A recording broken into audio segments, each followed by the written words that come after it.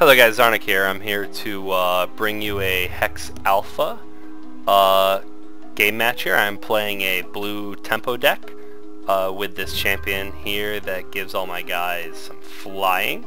This hand looks really good. We're playing against some sort of blue deck. So right off the bat, if you're unfamiliar with Hex, Hex is a online only trading card game, which at first seems unfortunate because if you've ever played a trading card game, physically having the cards is fun. But as you soon realize, really going around organizing the cards and all that stuff becomes very annoying. So there's a lot of huge benefits to playing an computer-based trading card game.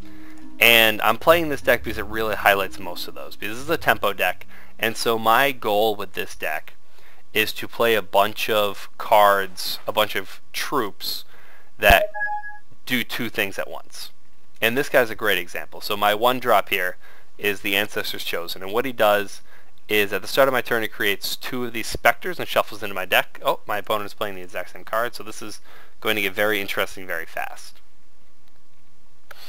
So what these specters are is they are 2/2 flying specters, and they cost 1, and when you play them you get to draw a card.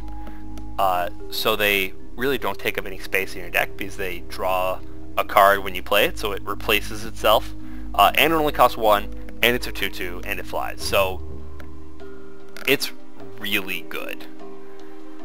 And so now we're going to see basically who has to draw more of these. And so what I'll be doing is I will basically be attacking, and I'll be playing creatures that will do other things. So it's almost like I get to play 2 cards for 1. So like for one, this is my favorite guy. This is Buccaneer. He's not only just a 2/2 creature for 3, but he's also his own bounce spell. So he will return a troop to my opponent's hand, and then it permanently gets a cost of +1. Which also shows you how awesome it is to have a digital card game, is that you can have permanent effects like that. Okay, so I feel safe attacking with this guy, because as valuable as he is, if this guy wants to trade with me, that's fine, because I really don't want him to have one either.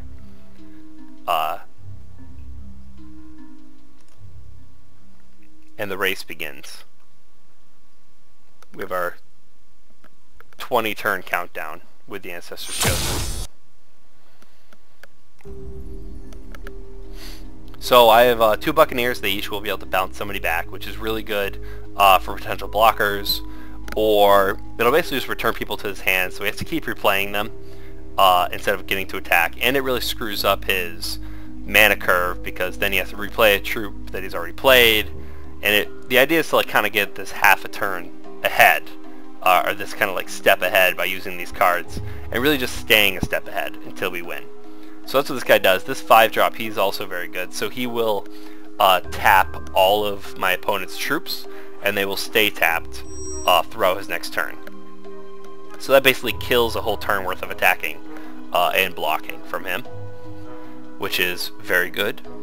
And this last guy here will permanently make a troop so that it cannot untap, so it cannot ready.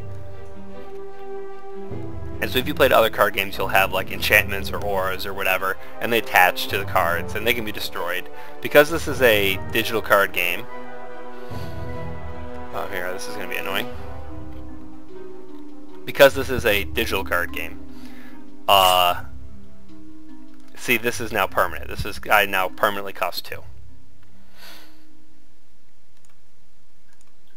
And anyway, yeah, so I was saying, so this would permanently attach to the card, so even if it goes back to his hand, even if it goes to the graveyard, if it goes back into play, it'll still never be able to tap.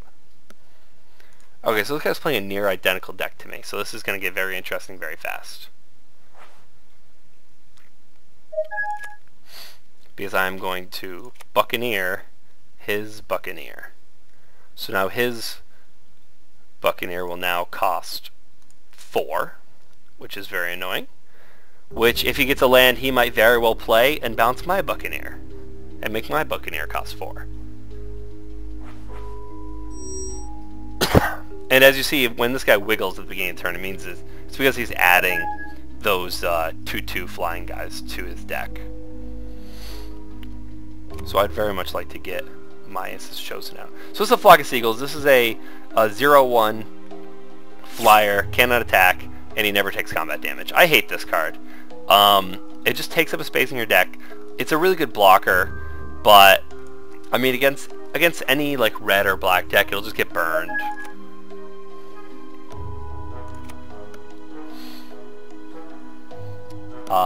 And so it'll be fine against my deck, but again, only gets to block one thing. I don't like having cards in my deck that are not threatening. Actually, how do I undo this? Because I don't want to attack with him. Because now it's just gonna get blocked. That was a little play mistake. Not paying attention. I should have left him up so I could block his Ancestor Chosen in case he attacked with it. See, now it's just going to get blocked by these stupid Seagulls. Oh well.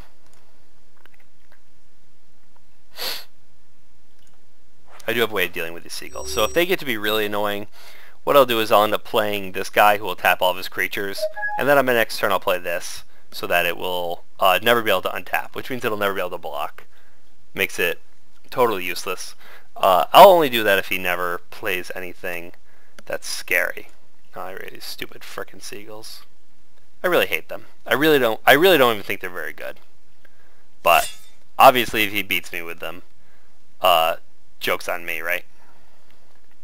So again, I would have attacked with this Ancestor Chosen. I'm not going to block with mine. I love it too much, so he's missing out on 1 damage here.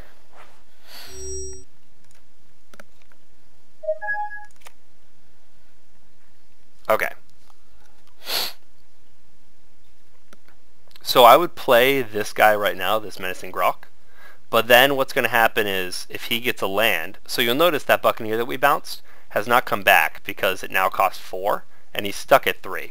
But now if he draws a 4th one, he might Buccaneer this guy back to my hand. Oh, never mind. If he Buccaneers it back to my hand, I'll be able to play it again for 6 and I'll just tap all of his creatures again. So I don't mind that one bit. So you see, we tap all of his creatures. Good for us. So now we get to exact some revenge on these stupid Seagulls. We'll swing it for 3.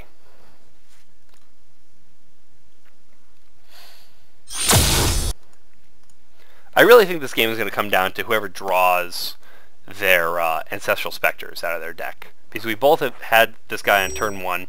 I'm a turn behind because he bounced mine.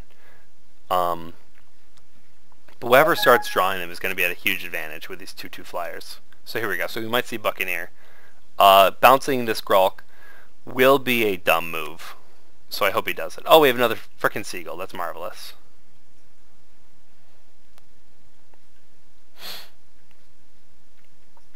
I really don't get the appeal of having these things.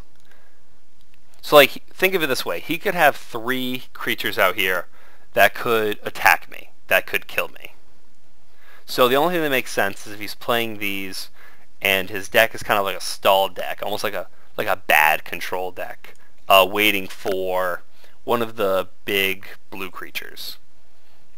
Like there's a 6/6 flyer who can't be hit by opponent spells. So he might be working towards that. We're still several turns away from that. So what I'm going to do is I'm going to Mesmerize. So that's his. Oh, this is his champion power, by the way. So he gets to draw a card, and it costs all 5 of those. I have enough to give one of my guys flying. There's no real need for me to do that yet.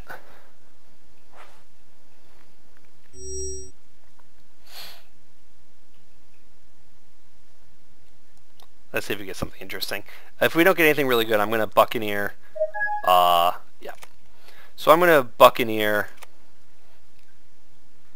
these Seagulls so that they cannot block. And then I'm also going to...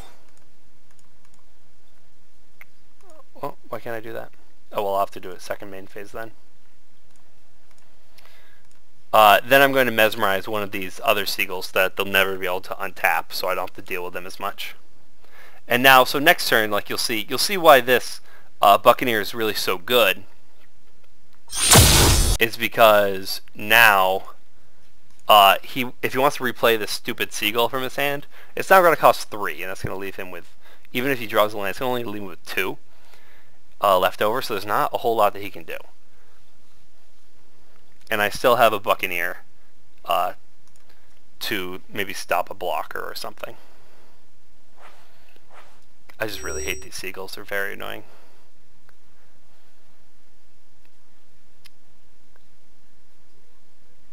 It's also very good that he hasn't gotten any of his Spectres in his deck, because those are really good, and they'd be changing the game right now. So we gotta hope that we start getting them before he does.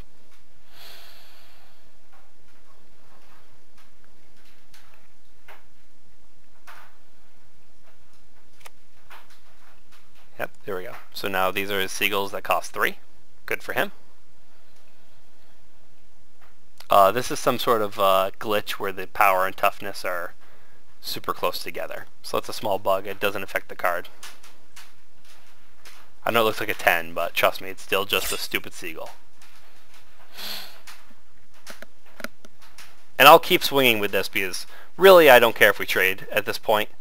I'm much more scared of him having them in his deck than I want mine in mine, because they'll help him come back from this because I'm winning. They'll help him come back from this, and mine will basically just help me win faster. So I'd be very happy to trade these right now. So he has 2 of these guys to block with, so he'd be blocking my 2 strongest, so I'll only be able to get 3 through a turn now.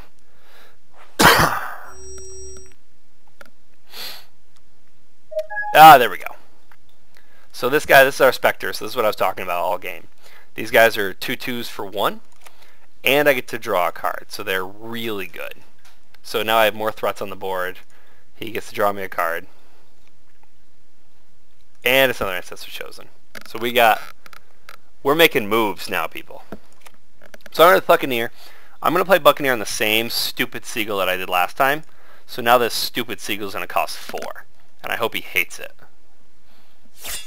So here we are. We're going to swing in with all these guys, everybody that we can anyway. He'll be able to block 1 with the Seagull. And I hope to God that he trades with this Spectre, because I don't want any more of these Spectres in any of the decks. And now, as you see, we're out of cards. He sees that. There we are. So he is going to trade. So that's good.